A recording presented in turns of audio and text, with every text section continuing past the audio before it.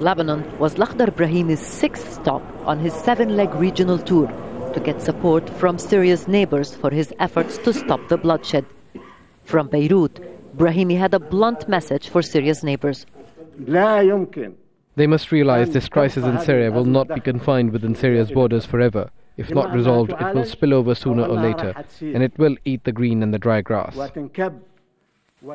Brahimi is trying to broker a temporary truce in Syria during the Muslim holiday of Eid al-Adha. It's a very, very small step. Every day more than 100 people are killed in Syria. Why not try to save some lives? Officially, the government said it will cooperate with Brahimi's plans. But one pro-government newspaper said Brahimi's efforts are futile because the opposition and the armed groups are not unified and will not be able to enforce a ceasefire. The armed rebels also voiced skepticism, saying they simply don't trust the government. The UN Arab League envoy is trying to build momentum, to bank on promises of cooperation by regional countries.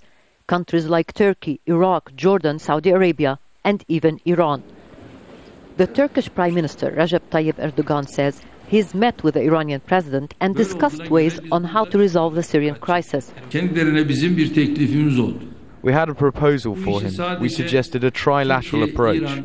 Turkey, Egypt, Iran. This is a possibility. Or another system, Turkey, Russia, Iran. Or a third option, Turkey, Egypt, Saudi Arabia. Depending on the outcome, we can spread this approach and then have a better understanding of what we can achieve. Brahimi wants to translate the supporting statements into supporting action. One way to do that, he says, is for countries to stop sending weapons to both sides in Syria. But at a meeting in Paris of 20 countries and delegates from rebel-held areas of Syria, some members of the opposition had a different vision.